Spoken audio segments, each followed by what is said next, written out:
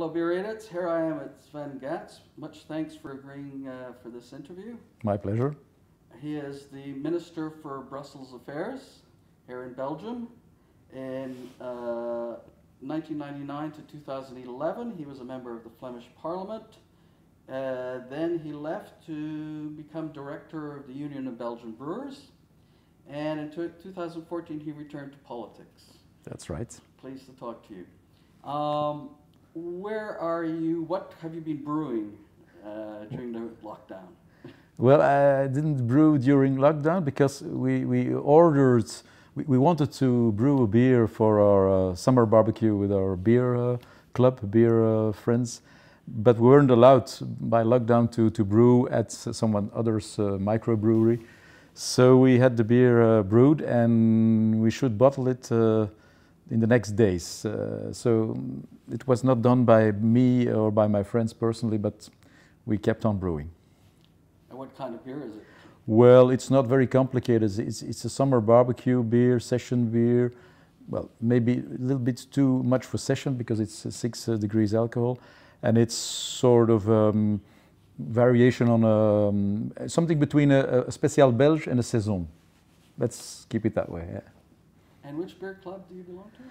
Well, my father founded with some friends in 1976 a beer club with friends of the Boy Scouts and other of the parish they were attending to at the time. I was 10 years old then.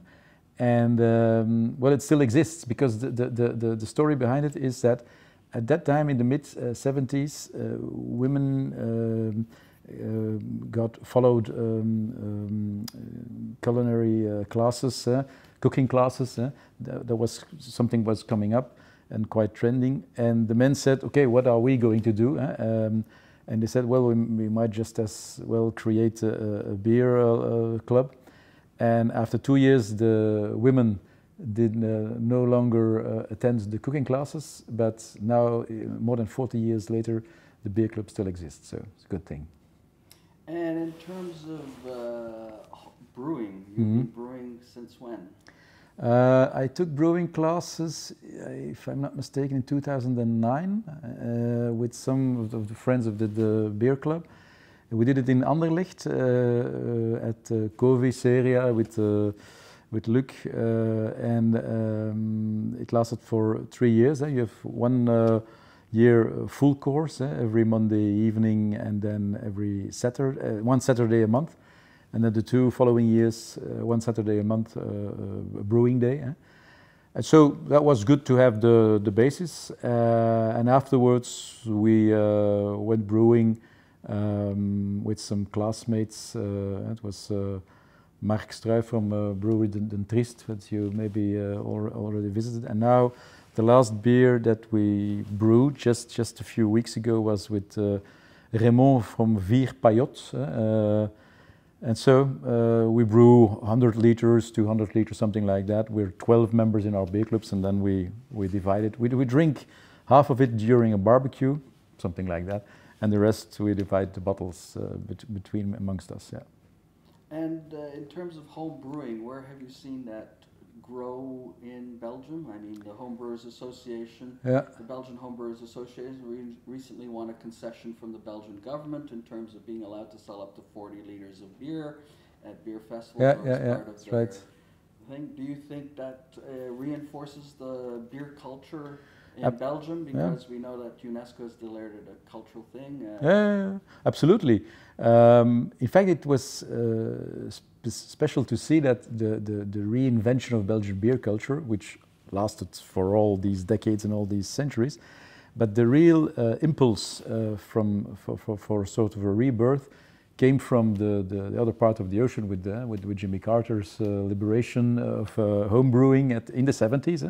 Maybe at the same moment that my father and his friends founded this beer club. So maybe there is some relation between those two. And when the rest of the world went to home brewing, Belgium just followed a little bit later, in fact, because there was already a certain diversity of beers still in our beer culture. And we are often too modest people. We have to hear it from abroad, that people, home brewers from abroad, came to Belgium in a sort of pilgrimage to say, oh, we want to learn your styles because we want to brew them at home. And then we said, oh, we must be as good as they say we are. And just after that, maybe 10 years after the real start, or maybe 20 years after the real start in North America, Belgian home brewing restarted. But it's good because it gives a new impulse. I had lots of discussion on this topic when I was director of the Belgian Brewers, because I came in with that background. I was aware of the force of the big breweries. It's not a secret that I did my high school years with Michel Moortgat during 6 years. But that's coincidence. We met when we were 12, and we were until our 18th at the same school. So I knew what the brewery like Duvel Moortgat was, and I knew the importance of guys like AB InBev. We can discuss all day about that. But I knew also the smaller ones. And when I came at the Brewers House at the Grand Place, there was quite a discussion. And my background in politics helped me there, because it's always making compromises between different angles. And at first, some at the Brewers House said, why are you concerned about all these smaller brewers? We don't really need them. We brew 95% of the volume with the brewers here, and these guys, 5%, why do we need them? I say, if you want me to lobby towards Belgian politics in a general way, on whatever topic, it's comfortable for me and it's more credible for us if we represent everyone, from the smallest one to the biggest one. And so I had to work on this. But I'm glad I succeeded, because the introduction, also the possible introduction of smaller brewers at the Federation was made possible by a lot of talks, a lot of dialogues, and also of the change of the beer world internationally. In the end, even the most ferocious adversaries understood that beer world had changed for the last 10 years profoundly. And so it's a good thing.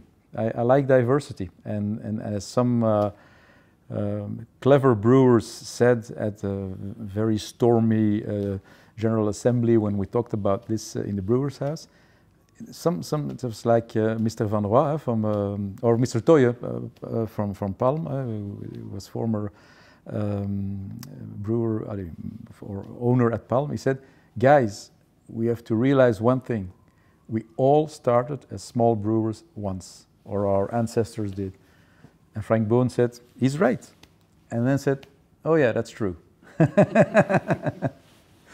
And that debate seems to be still continuing in my talks with the Belgian brewers, because when I bring up last year, how are you supporting smaller brewers? Well, they mentioned a few things, but really their presence on the Grand Place was minor compared, and the beers it was going, this is nothing like the crafty feel I get at certain festivals. It's right, but that's not a big problem for me. There are already more smaller breweries present at the Belgian Beer Weekend.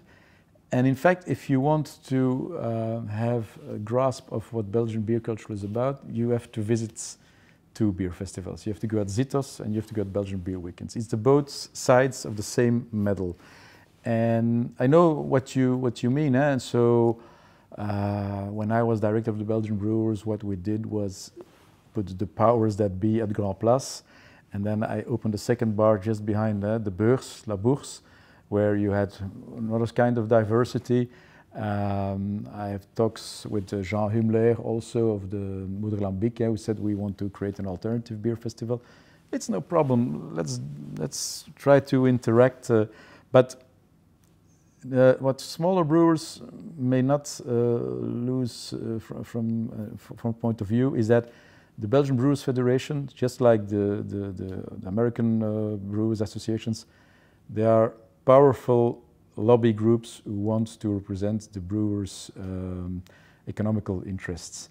And okay, that's about big brewers, but it's also about smaller brewers. But it's hard to imagine a world where you would only have small brewers. You see, it's possible, but it was like that 100 years ago in Belgium too, but the quality of the beers was not as good as it is today. So you see, I'm a politician. I was before the brewers. I'm after the brewers, still a politician. I'm quite pragmatic on that. And you can have all sorts of views on beer and on quality and things. I always try to overcome partially this possible fracture with blind taste. I say, if you don't like that beer because you know it's big, let's do a blind taste, see what you think about it. And maybe you will still not like it, or you would like it, and you will still not like it afterwards. But you have to admit it's a beer. And well, it's about dialogue mostly, and I think that changed really in a quite a big way at the Brewers' House the last years. Maybe it's still a big federation with big boys, okay, but there is a lot of more space for the others too. And of course, you can have confederal models if you want to have a craft brewers association in Belgium, which is also part of the Belgian Brewers Association. All types of models are possible. For me, everything can be put on the table. But now I look to it from a distance, of course, and sometimes I smile. And in terms of home brewing, the usual path is home brewer to, I guess, craft brewer, startup, and progressing slowly to make a mark. And many we've talked to have gone through that stage. You know, we have Siphon, we have the Brussels Beer Project, and Le Source, and of course Cantillon, who we can consider as a micro craft brewer because he is really supporting a lot of the craft brewers. Is every home brewer want to go commercial, have a dream in their mind of craft? Have you, for example, ever felt that you want to sell or share your beer? I think every home brewer at least once thought that this would be a nice thing to do. But of course, it's the difference between being able to brew good beer, which is also a very good thing, and being able to sell it, to put it into a market, because lots of romantics in the beer world think that beer sells itself. This has never been the case, never in not 1 century. So you always have to have this double perspective, to be a good craftsman or craftswoman, whatever, and a good marketeer seller. And that makes the perfect brewer. And so some are better in this, some are better at that. And so, yes, I thought about it to, at some stage, maybe do something with craft beer on a commercial basis.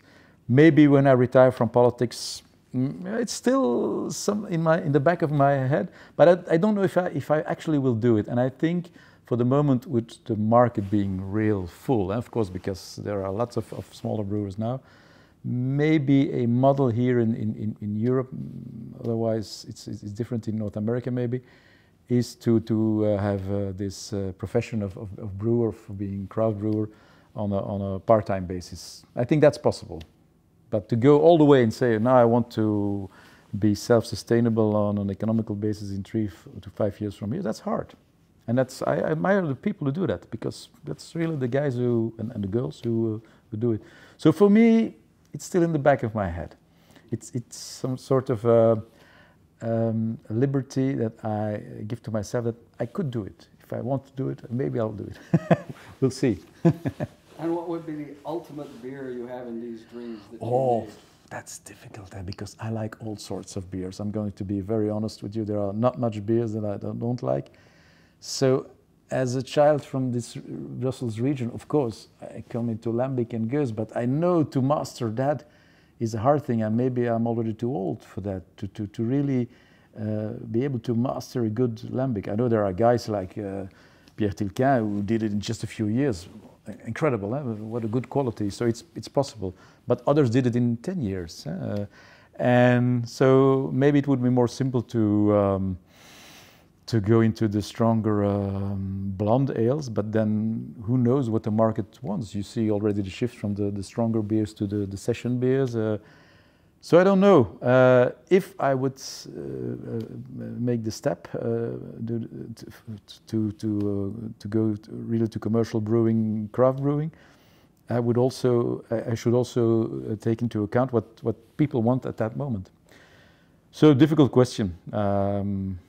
There is there is not one type of beer that I particularly want to brew. Yes, I like a Russian Imperial Stout in the winter, but maybe it's only a minority of people who want to go that far. Yeah, but we are really we are sort of we're a little bit freaks, so that's why you are interviewing me. And so it's good to be a freak because you can go far and you can go deep. At the same time, you always have to have a catch-all beer where people say, okay, I'm maybe not into dark Russian Imperial Stout. I want to drink a normal beer, and then yeah. I'm glad you brought up the issue of gender in beer. Do you think there's up-and-coming women beer makers coming through the home scene? We've seen a few ourselves. What's being done to encourage that? Do you know of any? I don't know if you have to encourage us. You don't have to discourage us, of course. But it's good that, well, there were always some women brewing. But for the last 10, 15 years, there are more women brewing. But it's still a minority. So when I say, I don't know if you have to encourage it, I mean, I don't know if you have to do something special to do it. I would like to see more women brewing, but okay, if they want to brew, they brew. If they don't want to brew, they don't. But I think it's going the good way. And I see more women also than 10, 15 years from here who are liking beer, drinking beer, because brewing is one thing, we also have to make it drink it. But you have some archetypes. Sometimes beer is really attached to males with a little beard also and a mustache and a little belly. Le bon vivant, the people who live the good life. And I did also, when I was with the Belgian brewers, with some brewers actually, because I didn't do things on my own there, to say, guys, we have to go on Belgian beer. We can with smaller glasses, a little bit more refinement, because I like to drink big chalice. That's really what I like to do. But maybe some people don't, and maybe some women in particular. So let's make smaller glasses. You can taste more. Let's put the big bottles at the second venue behind the Beurs, La Bourse, to say, okay, you can also savor it. And we had a good road behind us. So these are things that brewers can do to make it a little bit more refined, and to say, like colleagues of mine, Sophie van Rafelgem, who I know very well, they open also the world of beer to a lot of women. Because for me, it's always nice, whether it be a man or a woman, but often it's our women that say, I don't like beer. I said, it's not possible. There is a taste that you will like. Tell me what you like. And then you discover that people don't know what they like. They cannot make the distinction between sugary or sour beer. And it starts with base. If you say, if you like this, I will give you. And then most of the time you say, well, that's not bad. I didn't know that a beer like this existed. And so I like to convert people. As long as the law allows me. Or the law. And in terms of where you see the home brewing market going and going into, do you think Brussels has reached its limit in terms of new craft brewers, or do you think there's still a lot of room to grow? Because we see the market growing, we see, in fact, the bigger brewers learning from the smaller brewers. We just interviewed a few months ago a guy here who was running a trial line, and he couldn't find a 0% beer he liked, so he brewed his own and is now selling it. Yeah. And they're learning that people didn't like 0% before because you were just changing one of your insipid lagers and putting 0%, whereas the crafted. Well, let's say, I think the answer is quite simple. A good friend of mine, Urbain Couteau and Carlo Grootaert from Struisse Brouwers, told me, I think a year ago, that the figures, the numbers that they had at that time, and probably you know them also, is that at that time there was a new brewery in the world still every day, but one closing down every week. And so the gap is closing, the delta is closing. That's a normal economical process. And so yes, there is still room for new craft brewers in Brussels or around the world. But it's always, and even more, about inventivity and to say what do people want to drink and why. And there are different kinds of marketing. It's not one way. And so yes, there is still room for smaller breweries. I see not every week or every day, but every few months there is a new one opening up. But then I think, okay, guys, my respect, but are you going to be able to sell the beer? We will see. And then there is at a certain point also a shakeout in the market. That's not something I'm fond about, but it will happen. But it will settle itself in a normal way. It's like in every economical sector, but still with a big diversity. So it will sort itself out. Will COVID-19 sort it out in a way that was unexpected? Difficult to say because we're still really within the heart of the crisis from a chronological point of view. And so, of course, some brewers, the smaller ones, are more affected than the others. But everyone is affected, so it's difficult for me to see now or to be able to predict how the markets will reopen. I was also behind the scenes busy with reopening HoReCa, so I hope for Belgium now the 8th of June will be a D-Day, and it will not be in the best circumstances, but we have to reopen for those who want to reopen. And I hope that this period of closure, of lockdown, was not too long for the small ones, for the big ones. But that is difficult to see. For the moment, I'm quite optimistic in the sense that I don't think that these 2 or 3 months are really enough to kill a small entrepreneur or craft brewer.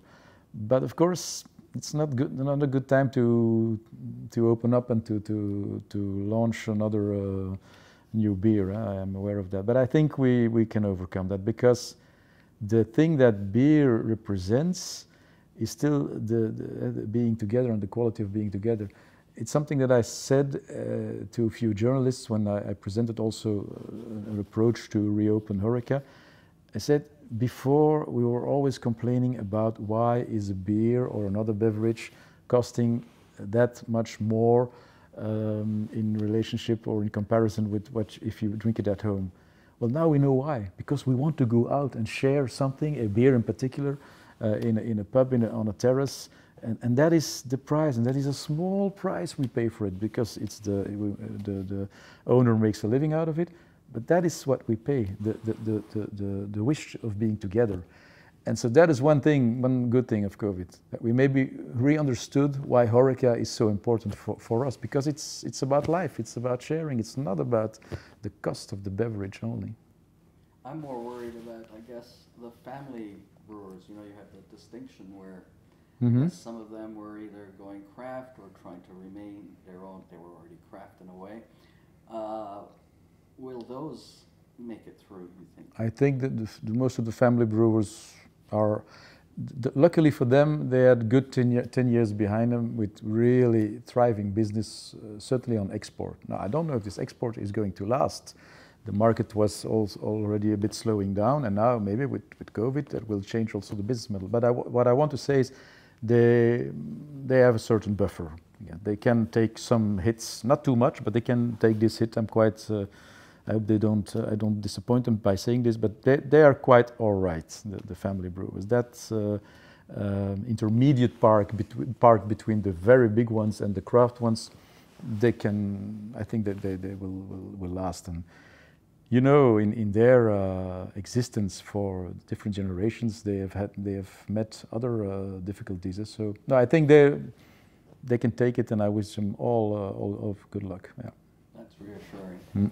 I guess we're coming close to 3 months soon, and I guess a lot of the home brewers, back to home brewing, their beer will start to... Are you looking forward to trying some of the beers your friends and the home Yes, certainly. We want to be able to taste again, to see people again. Last weekend I visited a small brewery in Jettene, Brasserie van de Kelder. Okay, they're Brussels-based, brew in Ghent, but some of them start that way. And they were one of the guys who made the batch before Corona, and they want to launch it, and then everything was shut down. So last weekend I visited them because I live in the same municipality, and I went to buy their saison and their IPA. So, and I tasted it in my contact bubble with my sons last Sunday, and we said, okay, nice. So, yeah.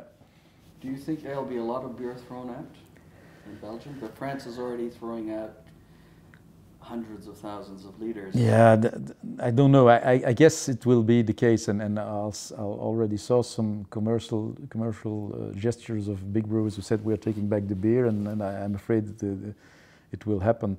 Of course, one good thing I learned when I was in a home brewing class in Anderlecht is you can distill these old beers to liquors if you want to. So you can always reuse. It would be not a good thing to throw it down the drain. But I don't know the stocks of the brewers. I suppose, yeah, we will lose some beer, but may this be an appeal to say, okay, maybe we can reuse the beer for something else. So we might see some new types of liquors coming out.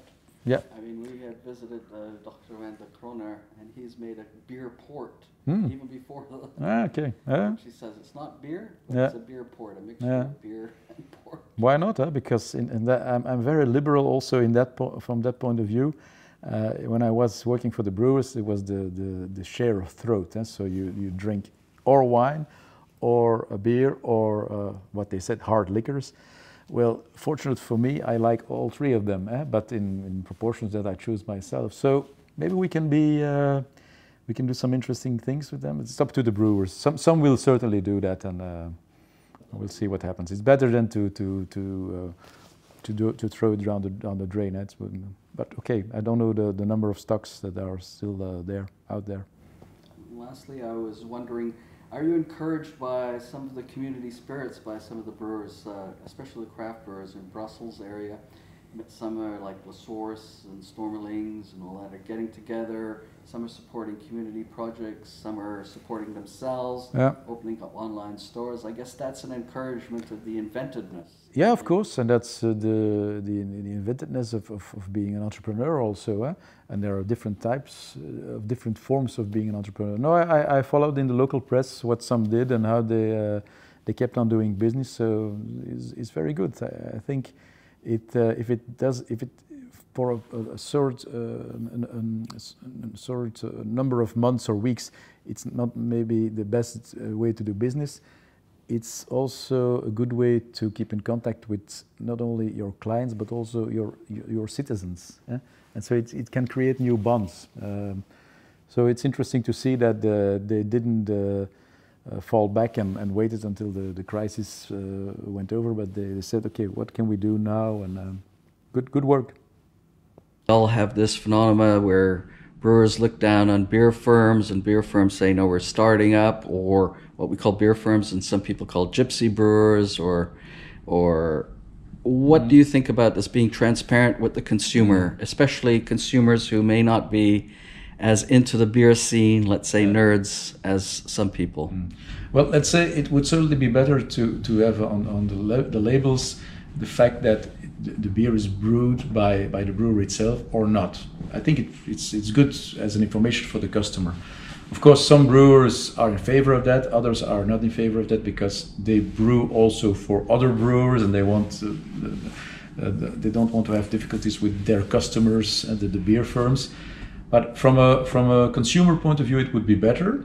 But then again, I think that a large number of consumers don't really care, because we are really into this sensibility and sensitivity, and I think it's important to be transparent. But I think we overestimate the number of customers for who this is crucial. I think many beer drinkers just want to drink a good beer, and they're not really into the issue, well, is it brewed by a brew firm, or produced by a brew firm, or brewed by a brewery? So we overestimate that, I think, but if it was up to me, it would be better to be transparent on that. It's just basic transparency. I guess some brewers, as a follow-up, the Belgian mark is so well known that will some brewers, gypsy brewers from other countries, take advantage of that? I've known of some Swedish brewers who have tried to cash in on the Belgian brand. Should that be protected? And could that be protected through the label? Yeah, I think everyone that wants to brew here, whether it be in a collaboration brew or a gypsy brewing approach, is welcome. But maybe it should be more transparent on the label. Yeah, there's nothing wrong with the transparency on the label. And then the other thing is, what is in your glass and do you like it?